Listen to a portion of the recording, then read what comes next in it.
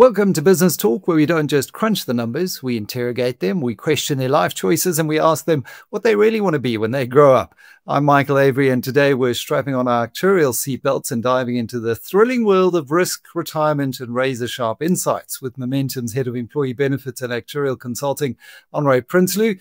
Now, I know what you're thinking, an actuary on a talk show. What's next? An exciting seminar on depreciating methods. But hang tight, because Henré isn't just your typical actuarial robot. He and his team are on a mission to make actuarial advice relevant, human, and dare I say it, almost sexy. So if you've ever wondered how AI is changing the game, what pension funds will look like in the year 2035 if we can look beyond Trump, and whether actuaries dream of electric sheep, then this one is certainly for you. Henré, great to have you on the show. Let's just kick off with the age-old perception issue that actuaries are often seen as the boffins in the back room. What are the biggest challenges you face in being viewed as trusted advisors rather than just the number crunchers in the background? Good morning, Michael, and thank you very much for having me. Certainly, I think we've got a reputation for liking to crunch the numbers in a dark room. I don't think the words actuarial and sexy have ever been mentioned together in a sentence, so thank you. You must be the first. I think certainly the challenge, for anybody wanting to be a trusted advisor is effectively the element of trust, right? So to build trust with someone takes time. It takes consistency, demonstrating over and over again that you are to be trusted.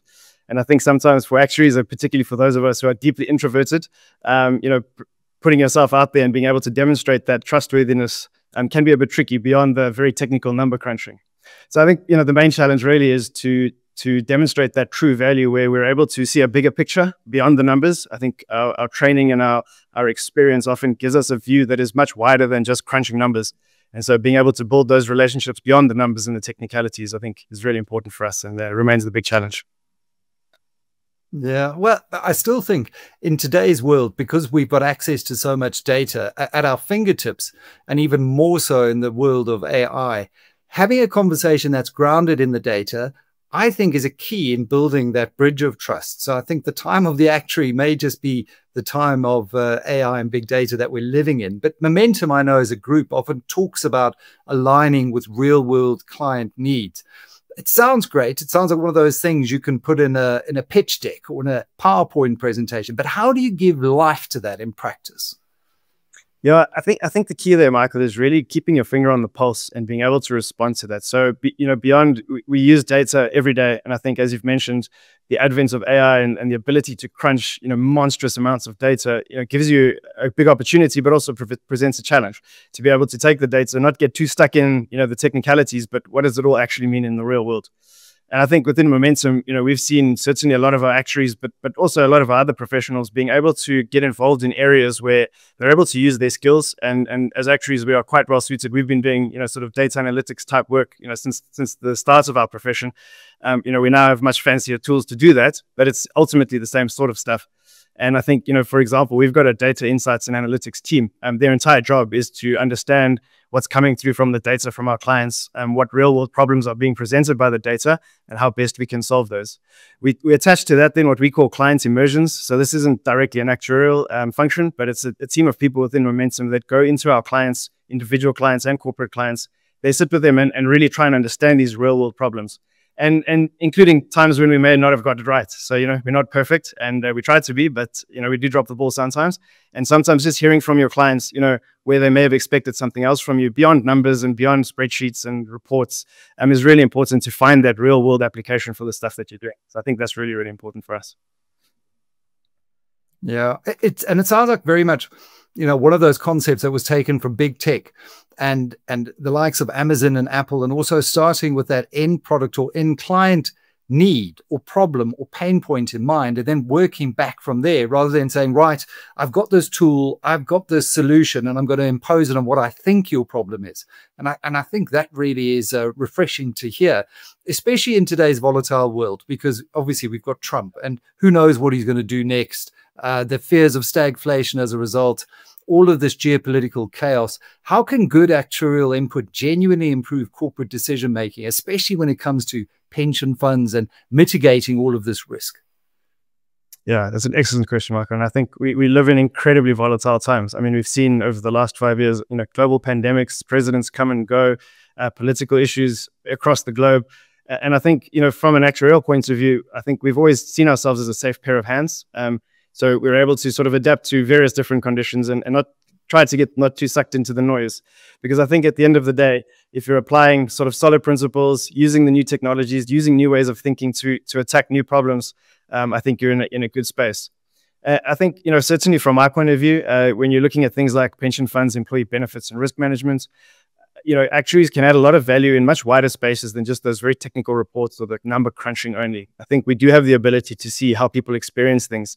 And so improving things like customer experience or employee experience is something which, you can really use a lot of the data techniques to understand what makes people tick within your organization or in your client base, and try to reach that sort of, the panacea of the Amazons and Apples who seem to have this knack for knowing exactly what people need before they know, and being able to deliver on that. And I think, using our expertise and our skills combined with new technologies gives us the opportunity to sit with employers about issues that are much wider than just their pension funds or employee benefits, and really show them that we can demonstrate, add demonstrable value within their business. We see this within Momentum. We've got actuaries throughout our business, or people with actuarial backgrounds, at least from, ranging from the board into the finance teams, into all the various risk teams, product teams, as I've mentioned, the data analytics teams. We've got pension fund actuaries, we've got life actuaries, GI actuaries, all over the show. So I think, we've been able to demonstrate that value across the wider sort of spectrums rather than in the pure technical stuff. And I think that's where the magic starts happening. Absolutely. And it reminds me of the DeepSeek shock that the markets experienced recently, where it came in and kind of pulled the rug out of the assumption that the existing incumbents like OpenAI and others had this huge advantage. And the CEO of DeepSeek, of this quant hedge fund in China, when he was asked about how they managed to do it, he came back with something that I think was really insightful. And he said, our moat today is not so much technology, but it's people. And the fact that we've managed to attract some of the brightest scientists who didn't feel comfortable working in the US anymore, now working back in China. And he says that is going to be your key moat going forward. It's your culture, it's your people. And so for me, the key lesson for any CEO is to understand, how do we make things better for our people, to have the best people? And employee benefit speaks to that, beyond just whether or not you're going to be retiring with enough at the end of the day. And that's where I think there's a real big shift and lots of value that can be added. But, to the point on tech, it is reshaping every profession. So what kind of role, and I'm really fascinated to hear how AI is shifting different professions, but how are you using AI and things like predictive analytics in the actuarial toolkit? Yeah, Michael. So I think there's a huge amount of work going on in the actuarial profession, not only in South Africa, but across the world, to understand how we can better use a lot of these tools. So there are a lot of functions where AI is already being used, a lot of things like pricing, reserving, even communication. So, the use cases are very widespread. I think the challenge, as always, is to understand, when and where which tool is best suited. Sometimes an old spreadsheet is better than trying to apply a new fancy AI just for the sake of it. But I think for me, one of the biggest advantages of the advancement of technology is the ability to connect to people and breaking down the barriers of knowledge. So as a knowledge profession, I think just like any other, like the lawyers and the accountants, historically our advantage would have been that we have the knowledge. I think now knowledge is so widely available. Anybody can pick up, their software device, their phone and ask ChatGPT, how does this actuarial stuff work, and make sense of it. And I think for us, it's how you use those tools to make things more accessible to people, and particularly then to provide an experience for your customer or for your clients, or for your employees for that matter, to really be able to use those things and feel connected. Because I think that's where the true power of the technology lies. It's, as you mentioned, it's all about people, and people crave connection, and being able to use that technology to connect people and deliver products and solutions and advice that really connects with them is, I think, the next phase of this whole profession. Yeah, no, we're all grappling with this new world and wondering whether or not the robots are coming for our jobs.